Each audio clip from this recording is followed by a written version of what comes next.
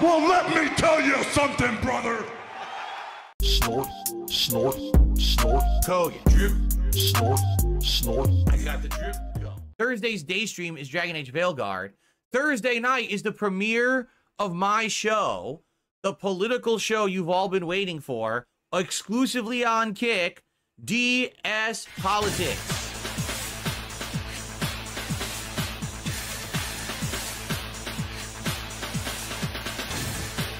So let's talk about it, because now I've officially, scheduled it, and I want everyone to obviously be excited for this, all right? So how's this going to work?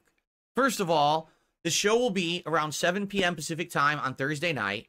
It'll only be streamed on my Kick channel, DSP Gaming Reel. So if you're interested in this brand new effort and endeavor, please be sure to go, follow the channel over on Kick. It's gonna, you have to follow to talk in the chat. So please do, all right? Now, it's only going to be on Kick, and I'm curious, with a show that I'm streaming exclusively on Kick, how it'll do. Right now, my audience is majorly split between Kick and YouTube, and I can tell you right now, the YouTube audience is much bigger than Kick. For example, right now I have over 260 viewers on YouTube, and I have like 30 viewers on Kick. The other day, when I was doing the PS5 Pro stuff, I had over 400 viewers on YouTube, and I had like 50 viewers on Kick, right? So that's what I mean. The audience still seems to prefer to stay on YouTube. But in this case, it's a Kick exclusive show. Since it's politics, I want to keep it off DSP Gaming and out of my gaming content whatsoever. You won't hear these kind of topics discussed on this channel, right? So if you have absolutely no desire to talk about politics at all, you could just not show up and you're good. It won't spill. I'm telling you right now, the content will not spill into the other content that I'm doing. You're not going to see political content here when I'm doing my podcast or when I'm playing games and stuff. It's going to be saved exclusively for the show. In fact, it makes sense. If anything's happening in politics, save the topic for the show, right? That's the time to discuss it in detail, all right? So that's going to be fun. If you can make it on Kick on Thursday night, it's going to be about 2 hours. Now, what will the topics be that will be discussed? So I have 3 hot topics to talk about this coming Thursday night. Topic number 1, how did the Democrats manage to lose the 2024 presidential election in the United States? And I'm going to have some stuff to watch with you, and we're going to react to a few things together, and we're going to talk it out. It's good. It's an interactive show, to make this clear. Yes, I'll be talking about politics and the like, but also there's going to be people who are going to be able to chat with me, and I'm going to be doing shout-outs for contributions, and it's going to be an interactive show. So I'm sure many people are going to have different opinions and things to say about this topic, okay? So that's number 1. Number 2, we're also going to be doing a topic. Listen to this one. There have been mean text messages that have been getting sent out across the country since Donald Trump won the presidential election. And for some reason, actual mainstream news is covering it. I want to show you the mean text messages, and we're going to analyze them and talk about them today on the show. Because, yes, they are incredibly politically powered and charged, and I couldn't believe I was seeing this as a story in my local news, and they keep running with it and even adding to the story, and I'm like, what? So you're going to see, I don't want to spoil the story, I want to save it for Thursday, but when you see this, you're going to be like, what the hell? And then another thing, there's one other thing that we're going to talk about. I don't even know how to go about this because it makes my jaw drop. So now they're saying, get this. If you want to do charity, you have to do it in such a specific way to be sure that you're being culturally sensitive. I won't even go further than that because I want to show you the details of the story, all right? So this is going to be a very interesting show on Thursday night, okay? I hope you'll join me exclusively on Kick, on DSP Gaming Reel, this Thursday, 7 p.m. Pacific time, for the first ever episode of DS Politics. All right, enough of that. So anyway, yes, so that's going to be a fun one. And now what I'm going to do, after the show ends, I'm going to clip highlights and segments from the show, And over the course of the week, I'm going to have those go live over on the DSP Reacts channel. So there won't be ongoing content anymore of the random clips stuff from my DSP versus the internet show, because we're retiring that on Monday. But now every week, you'll see highlights from the DS Politics show on DSP Reacts over the course of the week. Okay? I think this is a great way to go about it. That way there will still be content on the channel for the time being. All right? Now, what we're going to do on the show, we're going to discuss ideas of how people who basically support my content will be able to be a part of the show. For example, here's what I'm thinking. If you become a submissions tier member of my DSP Reacts channel, you can have a thread every week where you can submit clips you'd like me to watch and review for the politics show. So you could say, Phil, were you aware of this news story that happened across the country? Can you comment on this current event that happened or this political thing that happened on the show? So this is awesome because this is going to allow you to have interaction. Now, I'm not guaranteeing that I'm going to watch the clip, but I'll review everyone's submissions. I'll try to find the best ones, and I'll put together a show based on your suggestions, but also the hot topics that I want to talk about every week on the show. This way, there's still incentive to become a member on the Reacts channel. It won't just kill the channel entirely overnight, all right? But it'll only affect the submissions tier memberships. What we will probably do is the Ultra members may have some input into the upcoming long-form React shows that I'm going to start doing in December, okay? So it's a big shift, I know. It's not clips reacting anymore. We're going to have political stuff every Thursday, and then we're going to have long-form reacting going on at some point, all right? Pretty good, right? All right. So I'm excited. I hope you are too. DS Politics premiering on Kick exclusively Thursday night, and then you can see the clips for it over the course of the week on DSP Reacts. And starting next week, after this first show ends, is probably when we'll start, hey, let's start doing content let's start doing incentive where if you're a member on the DSP Reacts channel, you can now submit clips for the political show. Okay? Fair enough? I think that would be good. What's funny is Felix the Maid says, you can't do legit politics on Kick. You better off streaming on Rumble if you want zero issues because of terms of service. What exactly is it you think I'm going to be saying?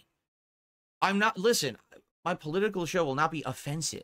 It's not me going on saying, well, by the way, I don't stand for all these things and screw these people and they're all, you know, what? Have you not listened to words that I've said for the last, 16 years that I'm not that kind of person?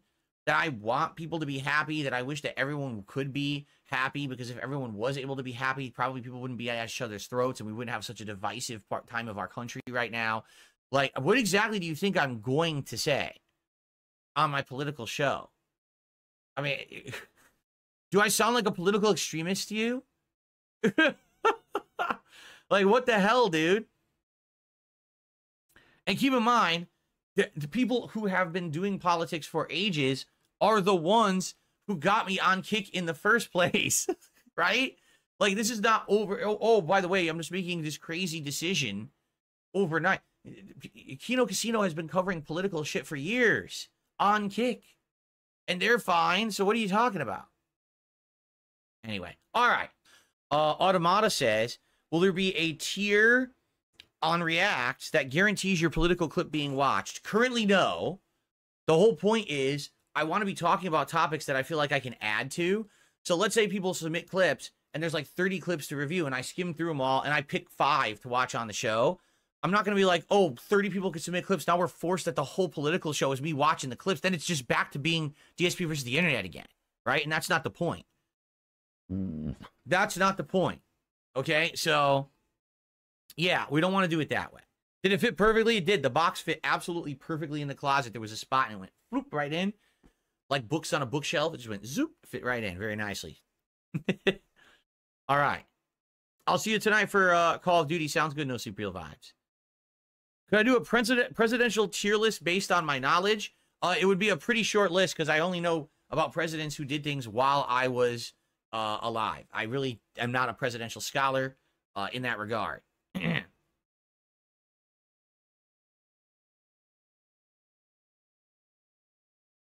Cool.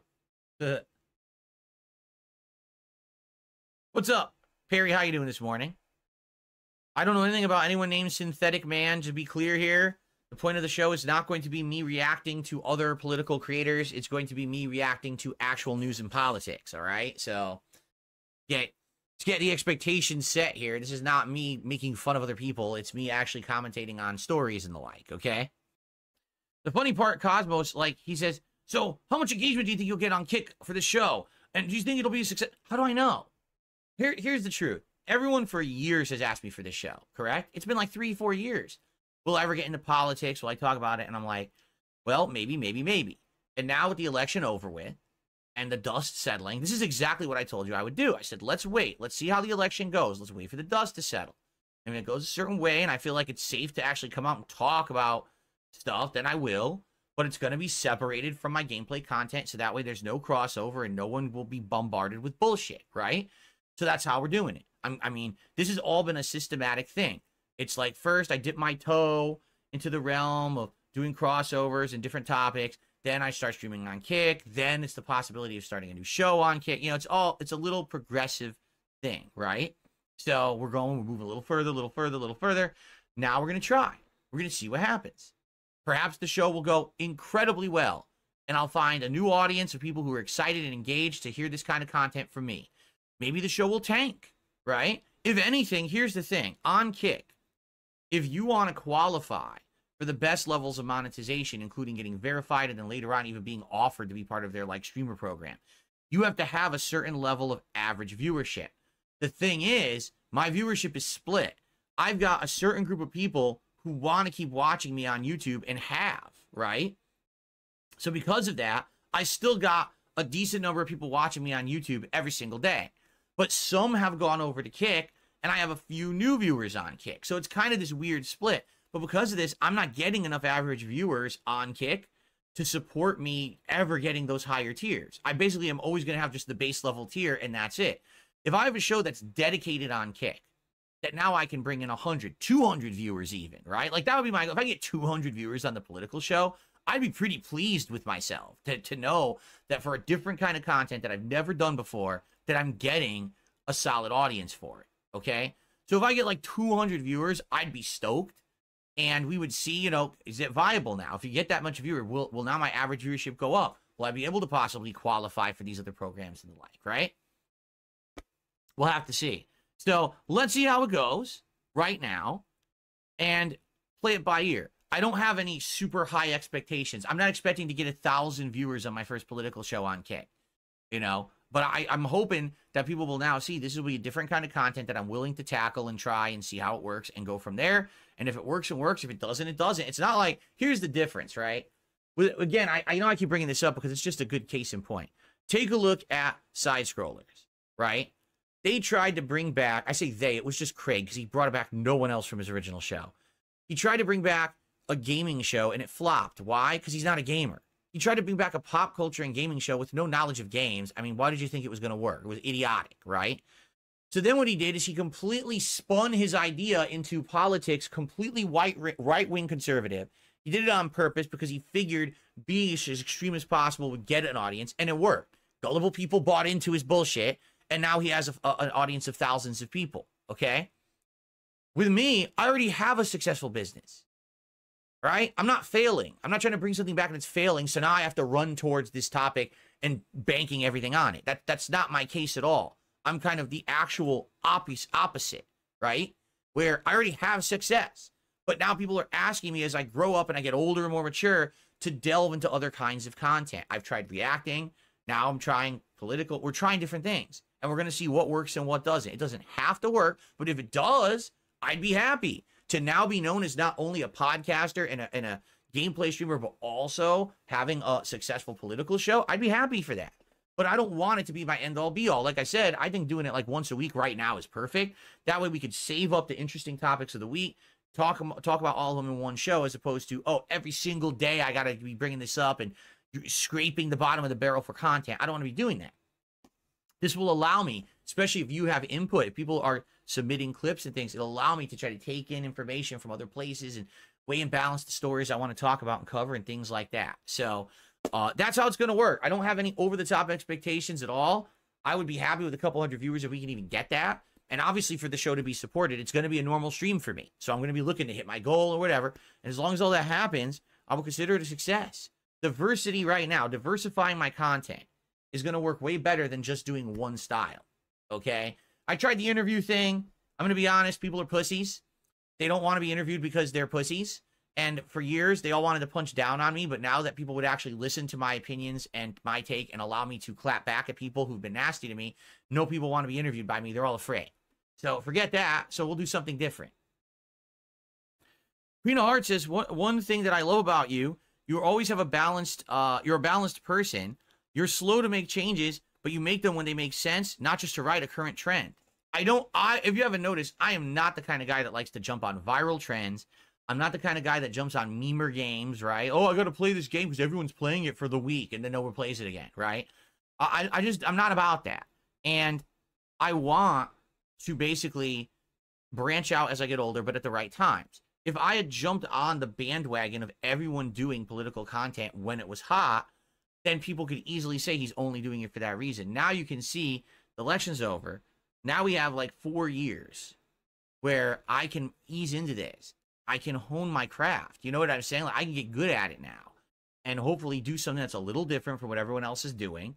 And it could be a good show that people enjoy for my audience. And hopefully we get more. I would love to get some of the viewers from Casino who aren't going to be watching their stuff on those nights because I'm like purposefully, I'm trying to schedule this show to not, you know, backstab those guys. I don't want to step on their toes. They've done a lot for me, and I want to be sure that this show is not going to split the audience in any way. I mean, it's funny because some people are like, well, they're way bigger than you. You're not going to split the audience. You understand, I know that, but I still might. There might be a few people who want, dude, I want to see Phil's first show. Casino streams several times a week, the same kind of content. Phil's doing this for the first time. I want to see it. That could step on their toes. You might have people come support me instead of them. I don't want that to happen. That's fucked up. Right? I owe those guys a lot. That's why I'm trying to do it in a way that it doesn't split on them. You know what I'm saying? Bookworm's correct. He says if Phil had done an election night coverage stream like that, he would have made like $500 to $1,000. You're right. I would have. It would have been the same as like me doing one of these marathons. Look, the Halloween marathon, I made over $400 on the stream, and with the revenue from the ads and everything, I made around $500 that day. You know, any big marathon I do, I make a good amount. That's what I would have made if I did a politics stream. You know, but I wasn't there yet. Maybe now, you know what I'm saying? Now I can, if we're going to cover this stuff and regularly have content about it, then I could do that kind of stuff, right?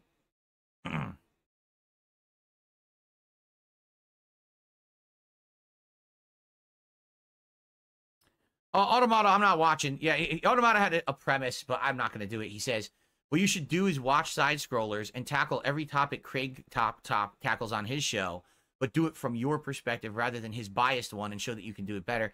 I'm not watching his show. There's absolutely 0% chance I would ever watch that fucking fake-ass Grifter show. You know?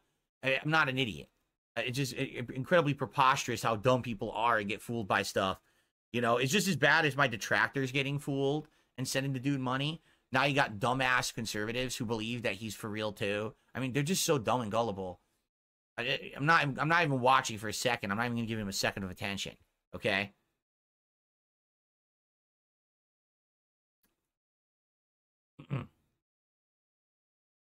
Okay. But Double M, see again, Double M doesn't get it. He goes, yeah, but let's say you take a few dozen viewers from them, right? It's not going to hurt them. Dude, the few dozen viewers that I take might be the supporters for that night, right? Maybe there's people who like the political stuff, and they're going to come and watch my show instead of Kino Casino that particular night. And now they decide, well, hey, it's Phil's first night doing politics. I'm going to drop him a sub bomb. And it could have gone to the casino. You know how fucked up that is? In my opinion, anyway. You know, I feel like that would be messed up. To split the audiences doesn't make sense. Now, I'm not saying in the future I'm always going to have to be 100% sure to not stream the same time as them, because that's impossible. If you guys don't know, Kino Casino streams random days. They don't actually do the same days every week. Like me, I'm trying to be consistent, but they're kind of all over the place depending on what's happening in news and stuff. Right now they're streaming, but likely by the end of the week they're going to have days off. So that's why I'm doing it like that. So yeah, the way I see it, I'm not going to step on the toes of people who've been so gracious to me. You know, at least this first show, let's be honest, after the first show, it might not be successful and it drops off and nobody gives a shit, right? But I'm not, for this first show, I'm going to do the right thing. And I already ran it by them, and it looks like we're all good for Thursday night. So, I received a $4.20 tip from Lady Charisma. I've actually made a Kick account for this, but I fear chat might lean too much to one side. I've seen stuff in chat over the years. I hope we're just trolls. Nothing on you. It's a fear I have. I have high hopes for a new project, and I'll try to be there for my view since I do a few years of political science at my university. I am outright going to say this. Everyone is allowed. Everyone can have their own opinion. I want diverse opinions on this political show. Understand that I'm going to be honest with my takes and opinions and open, and you might not agree with them, and that's okay. I'm not some asshole who's going to be like, oh, so just because you disagree with me, now you're my enemy, and now we're going to have to be at each other's throats and shit. I'm not that kind of guy. And the whole point of the show, I feel, is to have open discussion about these topics, because I think a lot of shows, sadly, are tunnel vision, right? It's just a yes chamber. It's like everyone just echo me and what I have to say instead of, hey, here's what I think, but what do you think? And let's go back and forth and maybe open each other's eyes and perspectives a little bit more about stuff too, right? Like I have these 3 particular topics to talk about. Like I said, we're going to talk about the election and how the Democrats lost it. We're going to talk about this text message going around that's becoming political and front page news in places. And we're going to talk about actual, like, cultural demands on charity. And I'm not explaining that because I want to tell you when we get to the story. So I have 3 stories to cover on Thursday. I think that's enough for 2 hours. Like I'd be shocked if we even cover all 3 stories fully, right? So, and then from there, I want your takes on it. And then, like I said, we're going to open it up so people can actually submit clips for next week's show. And we're going to play it that way and see how it works and see if we can get a rotation going of good topics and stuff. I think it'll work. You saw Troy Baker and the guys from Has Been Hotel. I've never seen Has Been Hotel. I think we watched the trailer for it once. But Troy Baker's been in everything, right? Troy Baker, one of the most well-versed voice actors ever, so awesome there.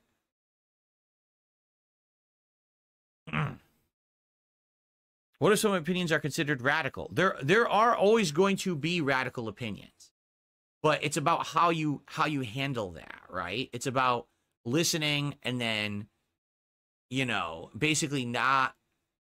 Okay, my philosophy has always been, I just want everyone to be happy, okay? Everyone should be happy, but also, if you're going to be happy, you can't step on everyone else's toes and make them unhappy. I feel there's a live and let live mentality out there that can work if people would just fucking give it a chance instead of just being like, well, since, you know, I don't agree with you, you're my hated enemy, and now we have to be at each other's throats, and it's all my side and not your side, you know, if you're not with me, you're against me. I hate that shit. So we're going to see how it translates. I feel like we're talking too much about it because you're kind of, I don't want to spoil anything, right?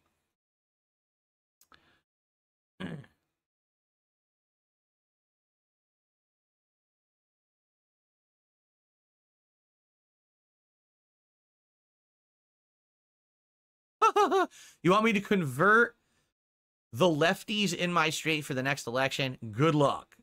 Good luck with that. This state is so far leaning to the left, to the blue. It's like impossible. Like, there's people who legit think that like their lives are ending now because Trump has been reelected. It's like, wait a minute. You were alive during the last Trump presidency. Was it the end of the world then? You know what I mean? These people are just, they're out of control with the weird things that they say. Like, come on, man.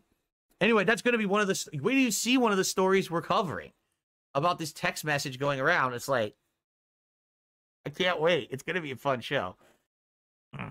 Okay. I got the drip going. I got the drip going. I got the drip going. I got the drip going.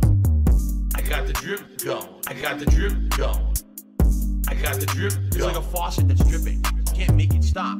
So what do you want me to do? Have a mute button that every second I'm tapping the mute button just in case I'm gonna have to clear. Like, this is what I mean. These dumb kids. This is what it is. It's dumb kids.